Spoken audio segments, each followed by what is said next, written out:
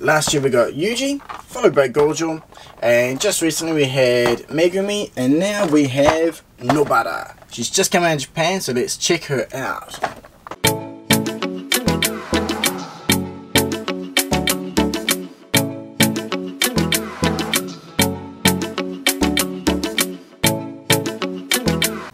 Hey, how's it going everyone? Welcome to another video. We're here with Nobara Kugisaki, the latest Jujutsu Kaisen S.H Figuarts to come out. Now she's just released in Japan today as a retail figure. Yeah, the same box design as the previous releases, so that's been Yuji, Megumi and Gojo. We don't have any new announcements yet, but they did hint at some for the recently released in the West, the Jujutsu Kaisen 0 movie, which came out at Christmas here in Japan, and it is a fantastic movie. I highly recommend watching it if you haven't yet. But yeah, just swinging around to the front of this figure at least, we do have the usual Tamashii quality seal sticker, and yeah, the red looks really nice, really kind of suits her fiery personality, I reckon. On the back we do have a nice selection of the accessories that she comes with, and she has a decent amount.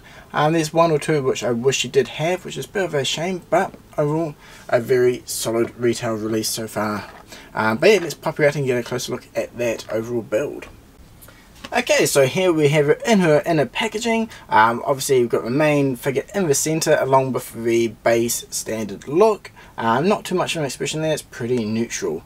Though on the left we do have a kind of what is it, kind of angry, annoyed look with the flowing hair, extra head, which is cool. And then we've got the absolute psychotic, gonna kick your ass face, and then we're kind of like, huh?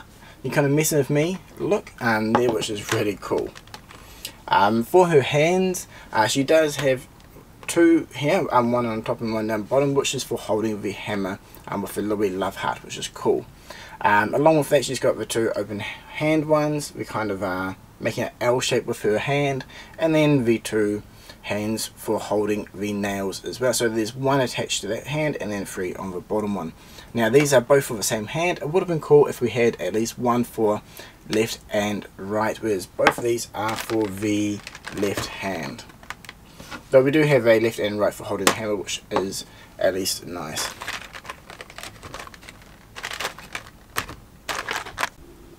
Okay, so we've got her spinning around here on the turntable now, and yeah, her overall finish is really nice. I love the kind of dark navy blue colour, and the gold trim on her uniform is really nice as well. Same on the box, and there's some nice sculpt marks in there. So her case actually looks really good. The colouring of her stockings is nice, and same with her shoes. So there is a decent contrast between the colours, which works lovely. Yeah, the overall is gold, and the folds in her uniform is nice. This is a somewhat of a hard rubber, but it does split out quite nicely compared to some other figures with a similar design. Now the overall finish and paint job and everything like that on this figure I think is really nice, though on the skirt here there is a bit of a, I guess, run of extra glue maybe, or finisher, so I need to see if I can easily remove that later. It's not too much of an issue, but it is a little bit sloppy there. It's a bit hard to tell at the moment, but if you kind of lift up her top, there is a white trim in there as well, so even when you do kind of pose her and move her around, you don't get any of those ugly joints underneath, and it's quite well designed. So starting with her head, again, like all the other Jujutsu Kaisen releases, really nice. You can get some really good head tilt going on, and then moving forward and back is really nice and smooth as well. Her back has a really nice point of articulation there as well, despite only being that main single joint. So she can lean back pretty well, and leaning forward is pretty decent as well. Though since that is kind of flat, it does kind of hinder a little bit. If there's a bit more of a kind of curve in her clothing, that could have been quite nice. For her shoulders, these are really nice. It kind of reminds me of the older Naruto S.H Figuarts. Pretty straightforward and simple. There's no real parts of her uniform that will get in the way of articulation. Does have that slight double jointedness, though I guess it's due to the slender and kind of smaller body shape, and we don't have as much of that forward motion as what I would have liked, though she can get her arms all the way forward without any issues, and back would have been quite nice if that did swing around a little bit further, for if you kind of want to put the arm right around and wrap around to the other side.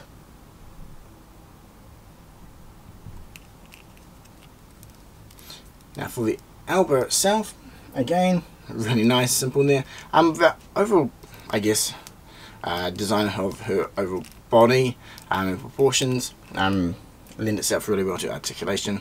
There's no real weird shapes there to kind of hinder their performance, and the joints look really nice as well, and they blend in pretty cleanly with her uniform. The hands are the same as basically every other figure. Works nice, everything swivels, and you do have that point of articulation in there, which works pretty nicely.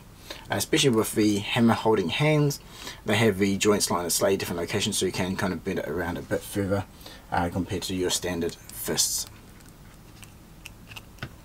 Now for the part that I was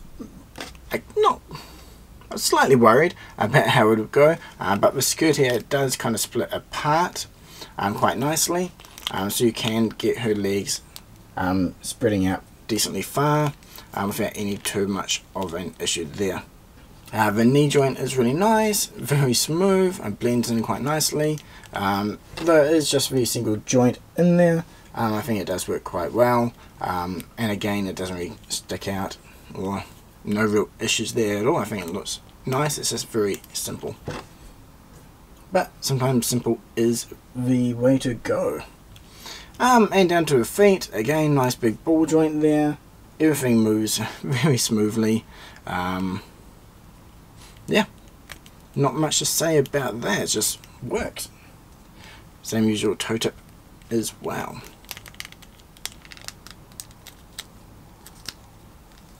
Follow this out of the way.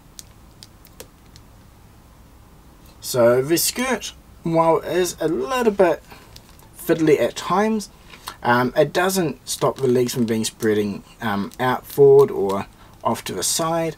I've noticed with other figures in the past, even though you can move them out, the lower part of the clothing design will kind of pull that back in.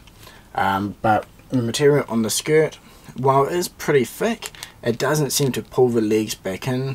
When you do move them out, they will hold their position nicely. Okay, let's check out the faces. So this is the default, just straight staring look.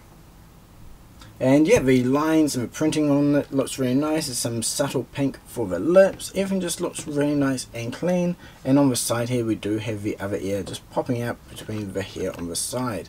Yeah, it looks really nice. Got the single long bang down the front. Yeah, very clean. And to change the heads, it's really easy as well. Sorry, not the heads, the face plates. Just pop that front piece of hair off, and then we can take the face plate.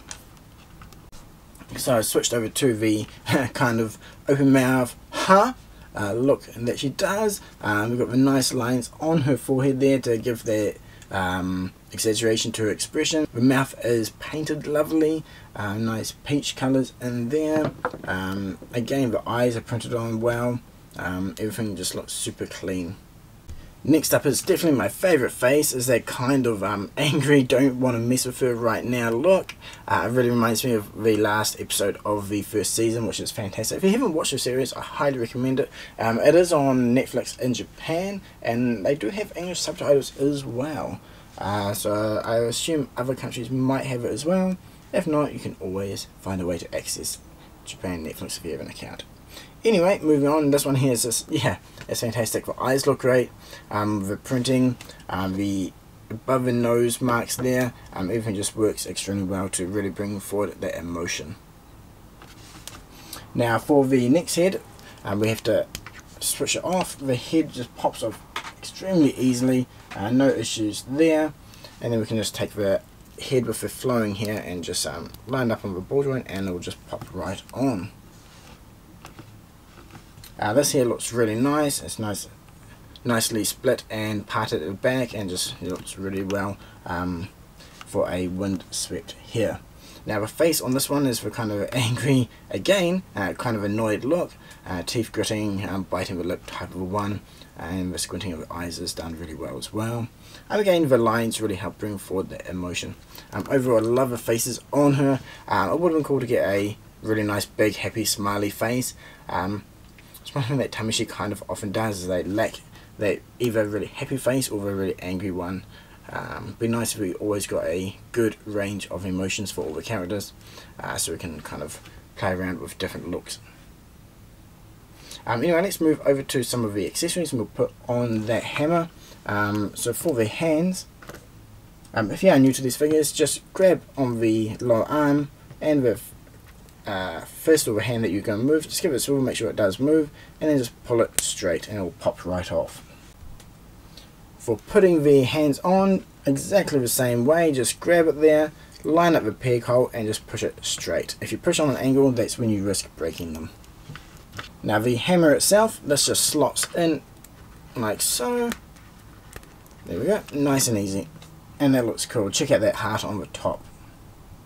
Okay, so I switched out her other hand here with the one with the 3 nails, and it's looking really good. Though my one does have a little bit extra silver paint there, which I'll need to clean up later. It's a bit of a shame, but sometimes that does come through on some figures.